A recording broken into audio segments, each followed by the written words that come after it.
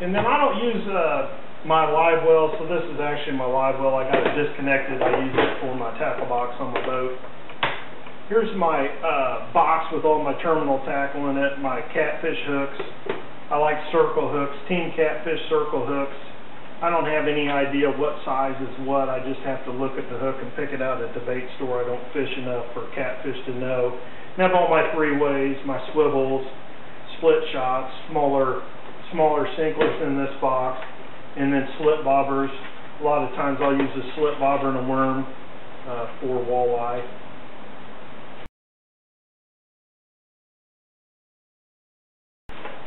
This box I keep my spinner baits, which I don't use that much.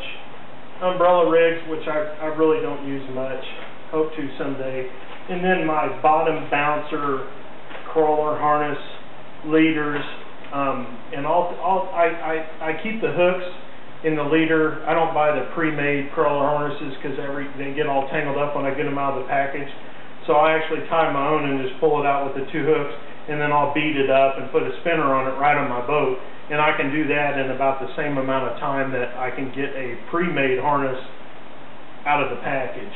And then I fish, when I'm pulling a crawler harness, it's in the state and lakes around here for trophy class walleye, and I'll actually use 17-pound mono on my leader for the size of fish that I'm going for, and you can't buy any crawler harnesses that I'm aware of that are in 17-pound mono, so that's another reason why I make them myself. But anyway, I cram all that stuff in here. I really haven't fished them much in a few years, so I don't have it all organized and pretty. And then as far as my line goes, as far as casting, I really like the Berkley Nanofill. I like the bright yellow. For my hybrid striped bass pole, my really big jig pole that I use like 1/2 ounce and greater on, I'll use 14-pound.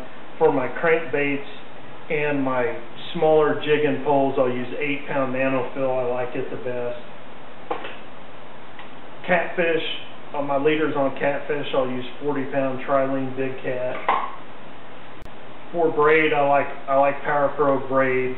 For my trolling poles, I have 20-pound, 30-pound, and then my catfish pole, I have 50-pound. I like the yellow the best. Seems like I still have a bunch of green, but anyway, it lasts forever. As far as when I use a mono leader, I like Stren the best. If I'm pulling a leader behind a dipsy diver, I want the most stretch I can because I'll have braid going to the dipsy diver, and then I want some stretch. Stren seems to have the greatest. I lose the least amount of fish when I use Stren mono leaders behind a dipsy diver. And then here's some Berkley XT 17-pound. I'll tie my crawler harnesses with for fishing the stained lakes. And if I'm going to use a crawler harness like at Bull Shoals or Clear Lake, I'll use fluorocarbon line, of course. Fluorocarbon leaders I will use when I'm using a spoon, because it's real stiff, and that way you use your spoon and the spoon doesn't flip back up and hook the line.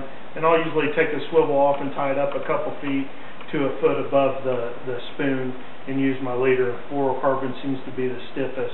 And then also it's the best in clear water when you're trolling a crawler harness and spinner.